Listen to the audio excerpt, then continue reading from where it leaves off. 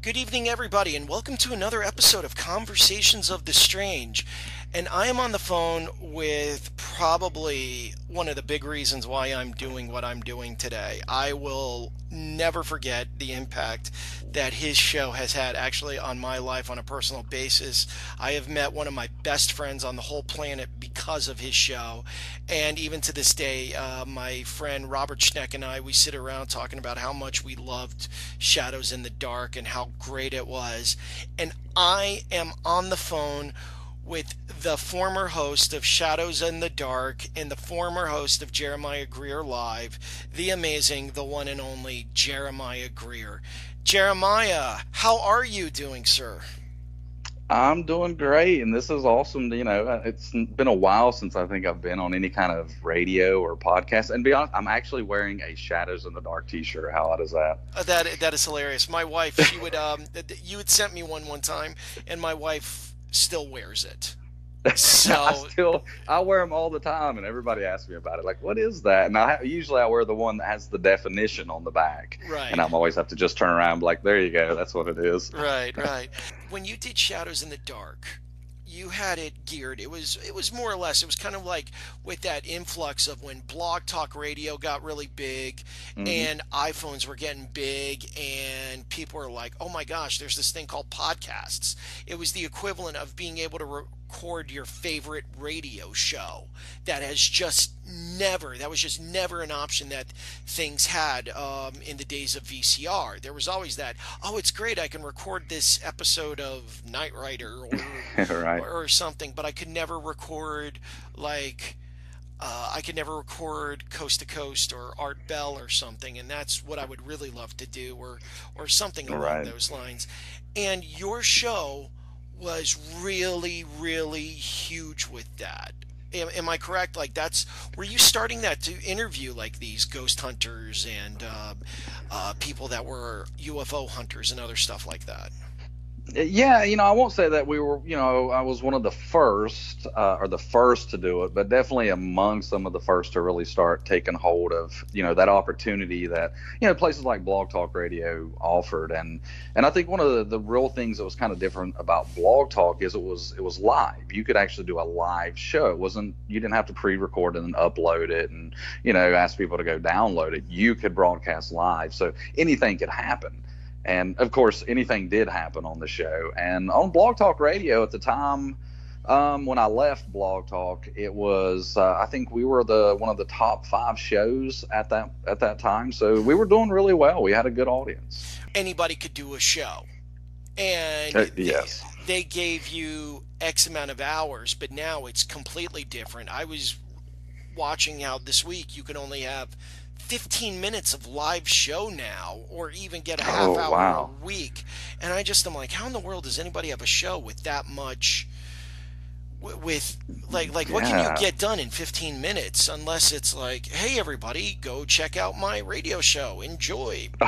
Like, Right. I think when we done it, you could do, gosh, was it an hour? I think now you could do an hour, but then you had to reset, and I think you could go again. I can't remember right. exactly how it all worked, but now we did force them to change up how they how they handled things like that because of the 24-hour broadcast. Our first 24-hour broadcast made them completely rethink their format because they had no way to let us stream 24 hours straight.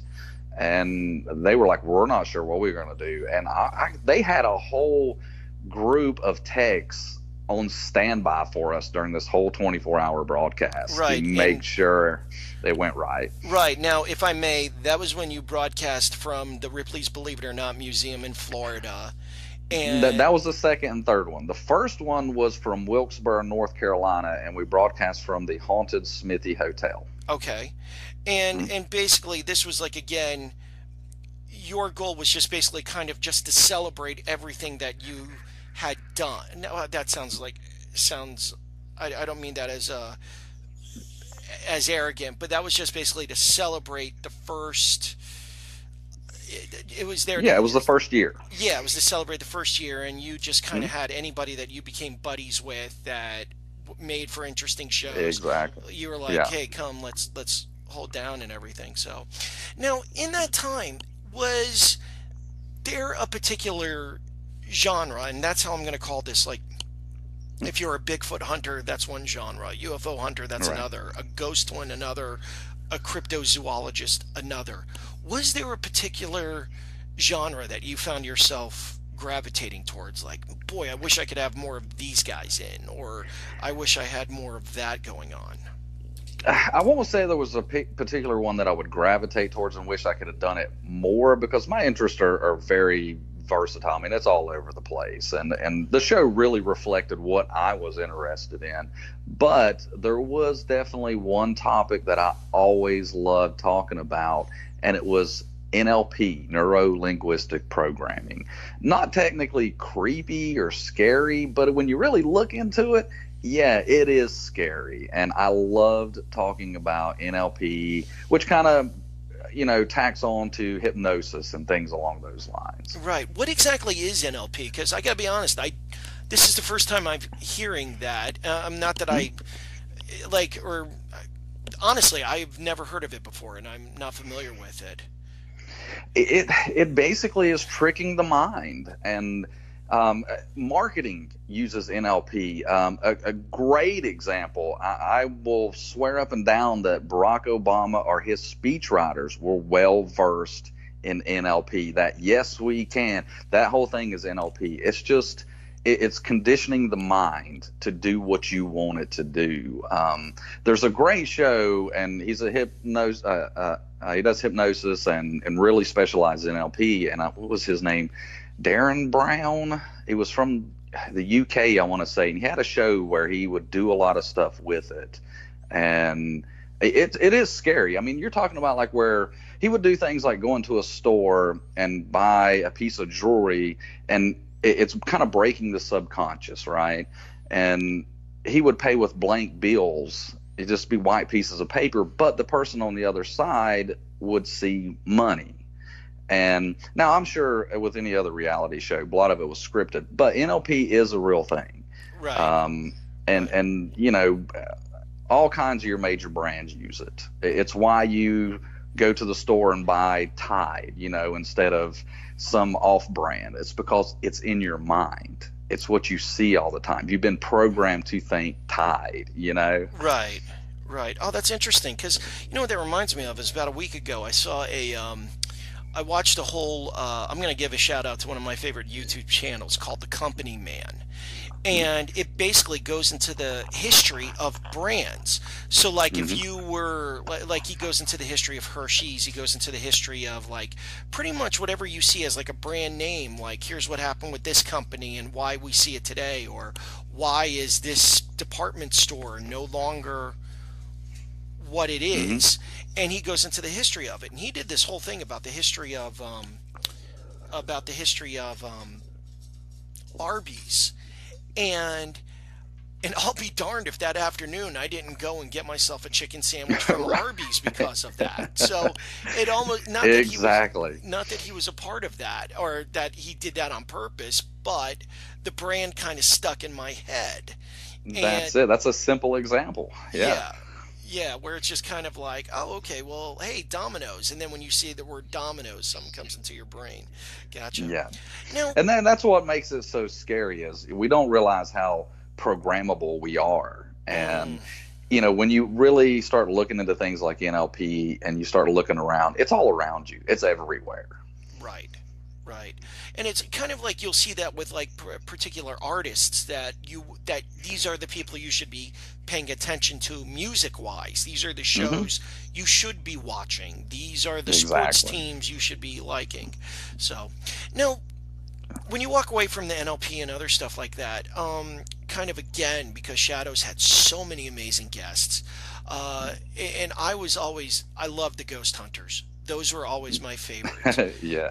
Did you ever walk away with like, okay, here is what my belief is before this, and here is what my belief is after the fact. Did any of these guests ever make you rethink what your beliefs were, or did you just kind of get on there and go, okay, I'm going to give you guys a platform. All I ask is an interesting show so that my listeners are enjoying this. How did you was there anything that ever made you think? Yeah, that's that's a really good question. I don't think anybody has ever asked me about the show in that regards, if it did do anything like that. And it's tough to answer because I consider myself a believer in possibility. So I won't say I believe in everything, but I believe in the possibility of it. So, getting on, I never had to ask anybody. I'm going to just give this to you, just give me a good show, because I had a genuine interest in what they were saying anyway. Right.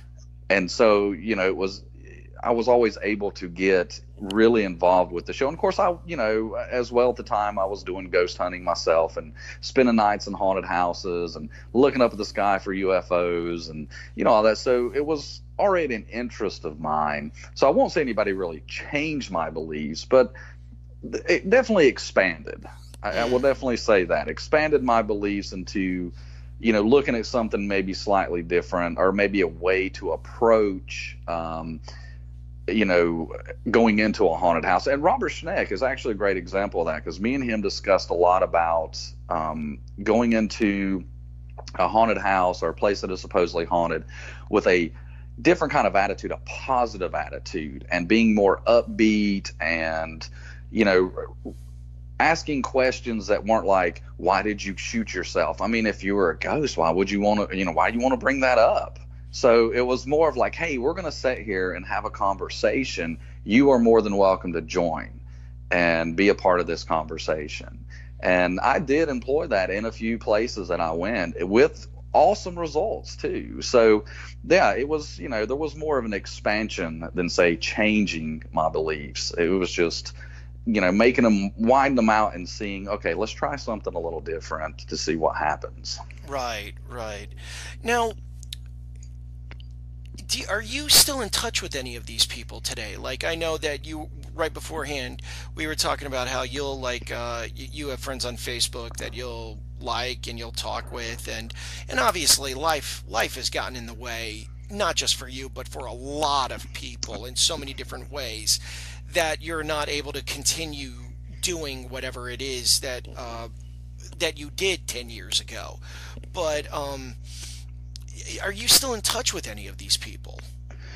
I would have to say, unfortunately, not a whole lot. Now, Robert, me and him stay in contact off and on. He's probably about the only one. I think Gary Frick, me and him maybe have messaged each other a couple of times over the last couple of years. I know me and you have a few times. Right. And that's really been about the gist of it. But I do kind of stalk people on Facebook and just see what's going on and see how they're doing, stuff like that. Just and you can't help it. I mean, the world's out there on the whole digital platform anymore. Right. But yeah, I mean, there's a lot of them I miss talking to. Now, I will say the Jackal. I actually did an interview with the Jackal not too long ago, maybe about a month ago. Angel Espino is an absolutely fantastic human being. He is hilarious. Him and I go back and forth probably several times a week in our messages and stuff like that. And him and I share a common interest that I don't want to say because it will get me booted out of some place. But he's someone that has really kept he's kept waving the flags of personal belief and everything. Yes. And he's just such a nice guy. Wow, I'm getting a lot of people that I'm going to be doing shout outs to in this episode. Robert Schneck. I know. I mean, this brings up a lot of memories for myself. I mean, it's been a while since the show has aired, and I still get messages or emails to this day where people are like, hey, when's the next show? And I'm like, this show hadn't aired for years. Right. So there's not a next show, but you're more than welcome to dig up all the the recorded broadcast that's all over the internet. You're more than welcome to. Right. Now I'm going to go a little inside baseball here, and one of the things that I think probably the most dangerous thing that Blog Talk Radio had was the live chat room. Oh my goodness. It Robert and I would go, who Oh, could make Jeremiah crack? That was what we oh, would do. You would just be sitting there. There'd be somebody just going, well, when I wrote my book, I had this experience that showed me that the universe was bright and wonderful. And then there'd be Captain Bugface going, yeah, have you Captain ever, Bugface. have you asked them if they've ever killed the man before? And then I'd be like, ask them if they've ever had a gay experience before. And not, Oh man, and sometimes the chat room was more entertaining than the show itself. oh my gosh. And but the thing was is that dang it man, you held true. You held true the entire time that happened. You just bit your tongue, and every so often I could hear you go, okay.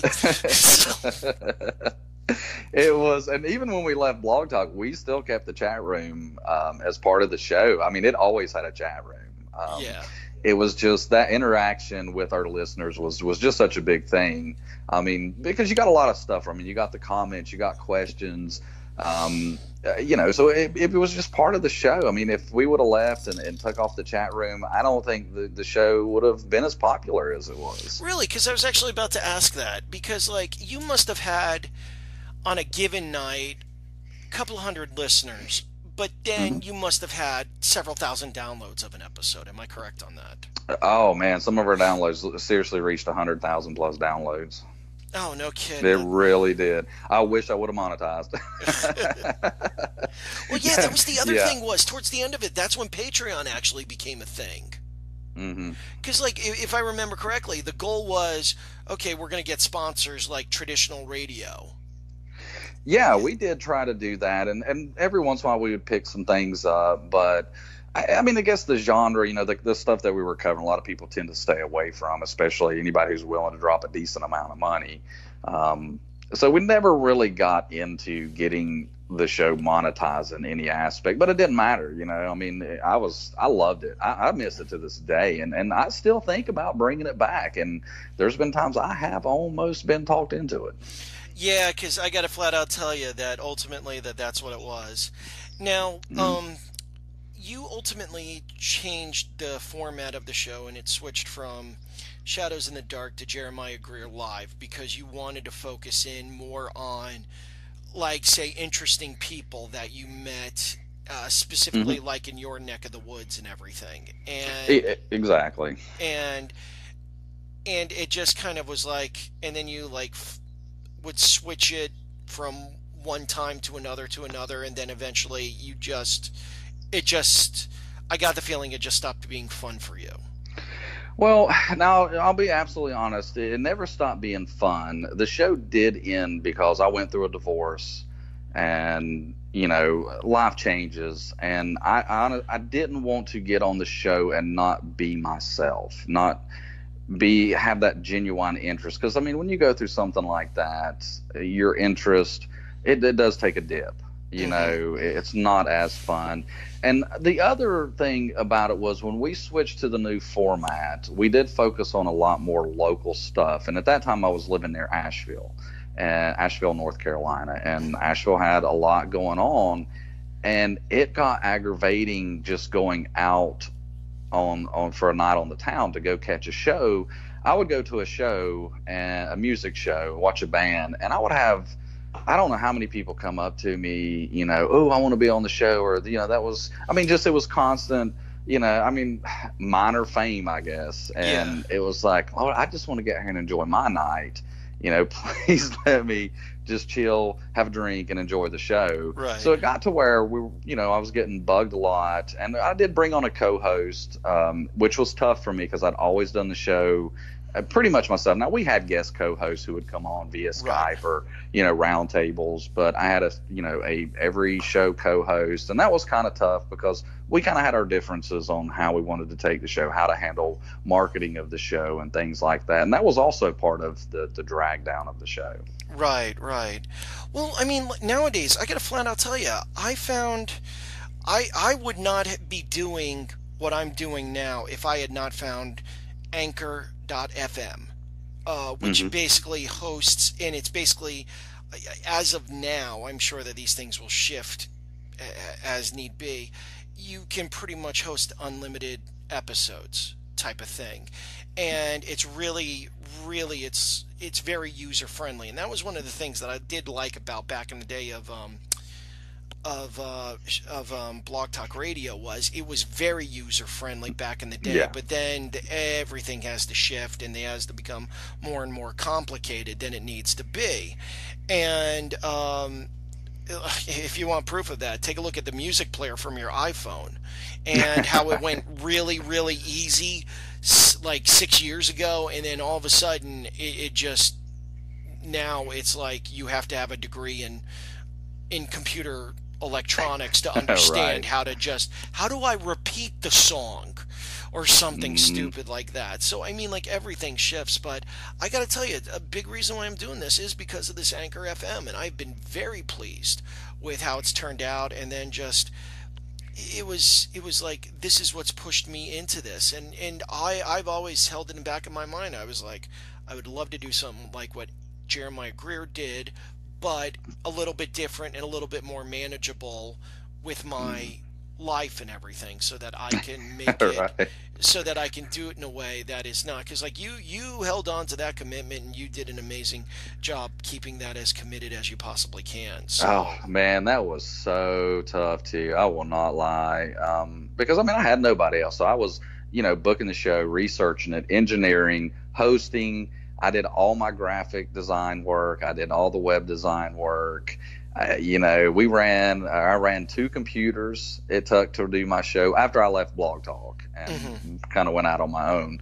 I had two computers set up. One was to run Sam Broadcaster. One was for my Skype. I had to figure out how to connect the two together so that the Skype audio would come through to the show stream.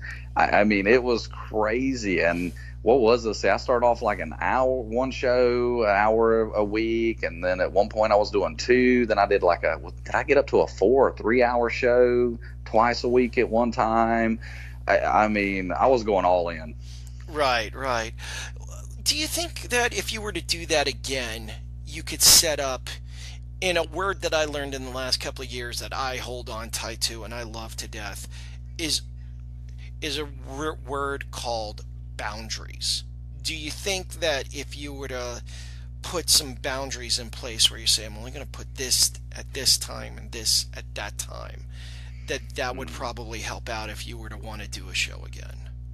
Absolutely, and I would have to because I'm an all-in kind of person. When I go to do something, I'm going to try to do it my best and even better than my best. And it is, maybe a flaw, but at the same time, I think that's what it does sometimes take to succeed. Uh, and I would have to set some kind of boundaries. Like I am only going to do 1 hour a week. That's it. Don't look at doing more shows. One guest, not four guests. I Right, mean, right, because right. it's tough. A simple website just to say who's coming up. Because I mean, I put a lot into even like the graphics for the show. Like if somebody was coming up, they had a big banner on the website, and it was done as the best I could do it. It would rotate with other banners, and every show was recorded then uploaded to the website. Yeah, because I got to be honest, that's one of the things that I did when I did this. I said I'm going to keep this as simple as I possibly can, because I have learned in life that boundaries are a very good thing. I mean, what's that phrase? Good fences make for good neighbors. And Right. and sometimes you have to put boundaries on yourself. And that's one of the things I've learned about myself is, if I don't do it at this time and only do it from here to here, then things get out of hand, and I get and I have a very obsessive personality. And my poor wife, who Yeah. I've always said I've married up, she has to put up with a lot, and I don't want to add to the trauma of already being married to me, which I sound like I'm throwing myself under the bus, but I'm really not. It takes a very special person to be married to me, and she just shouted, "It does." And so, Well, yeah, and that would be, I'm absolutely 100% agreement with you that that would be one of the biggest. Things I could say to somebody who's thinking about getting into this is make sure to set your boundaries and not do too much, because they're at the end of the show as another part of it. I mean, like I said, it was multifaceted as to why the show kind of ended. Yeah. That was also part of it. It was just I had just exhausted myself in putting so much into it. And granted, it did great. I mean, I will never complain about how well the show done and all the people that I got to meet through it and all the experiences I got there. I mean, two 24-hour broadcasts hanging out in the Ripley's Museum that's just awesome. But you do have to set some boundaries, or you're gonna lose interest in it. And if it's something that you have a lot of passion for, that's sad to see that interest lost because you just went too much, went too hard. Right. No, I understand. I understand. Well, Jeremiah, I'm gonna put up a boundary right here because I think our time is coming to an end. But I'm gonna do something. I'm gonna completely put you on the spot. If you come across something or someone that you find incredibly interesting and you go, I would love to do an interview with that person. I wish I could do. Just know you have an open door to guest host for this podcast if you ever want to take it. This is not one of these things where you need to go, Don, I don't know if I can, like this. Just know that you have an open door and you ever go, I would love to do an interview with this person. I wish I had the format for it. Keep it very simple. You come in, do the interview with whoever it is. I'll give you access to the website, and then you can go back to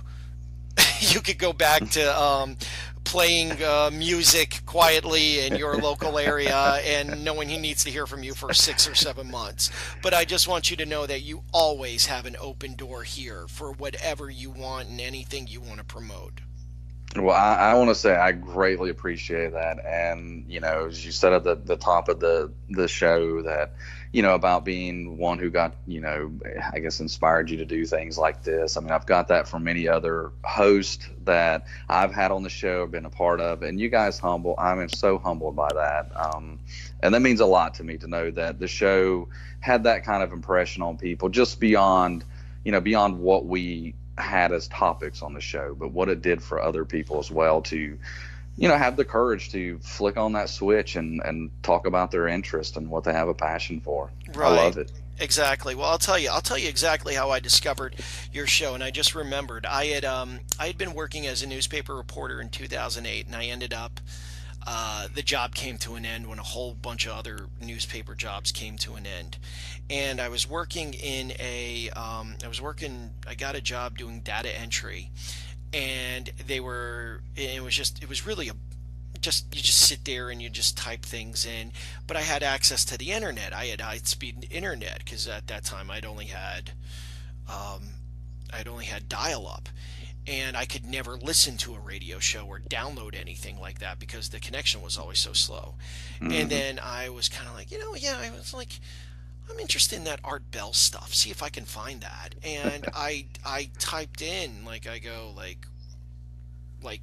paranormal ghosts hunting and stuff like that, and your show came up in the Google search.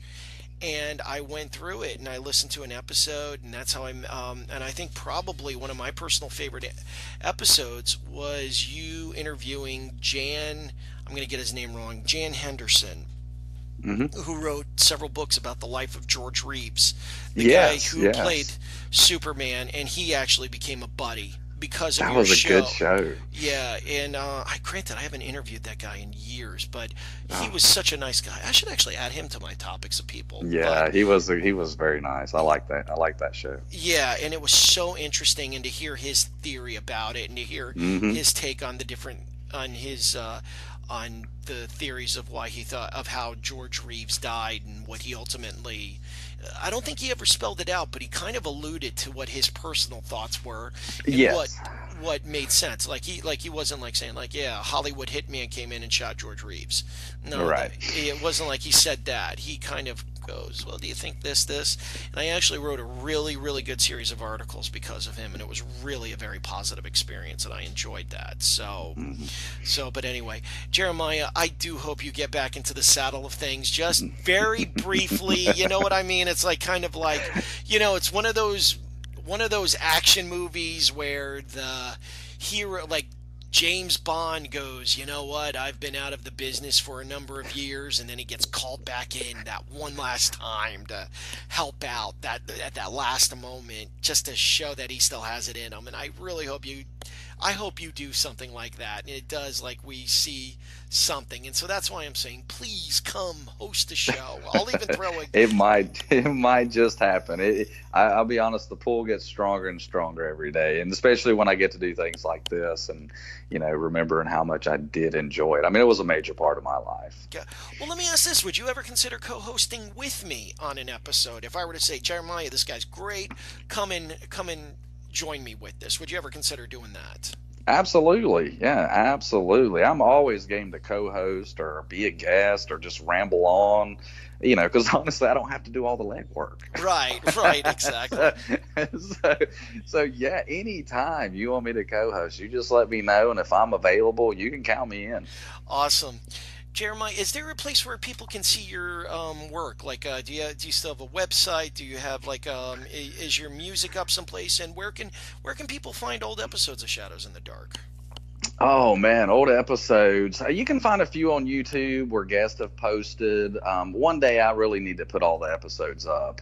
I don't really have a specific place. My music, I do. I don't post anything. I haven't recently, music wise. I do need to get some things up there. But Jay Greer Music is a YouTube page. It does have about 6 or 7 songs on it.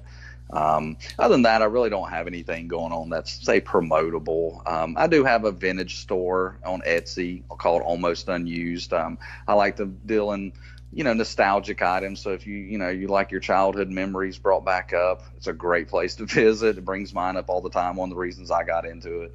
So, Very and cool. that, yeah, Very cool. Well, I'll put it to you this way: we'll have links to both of those when we post this, so people can awesome. see where your stuff is.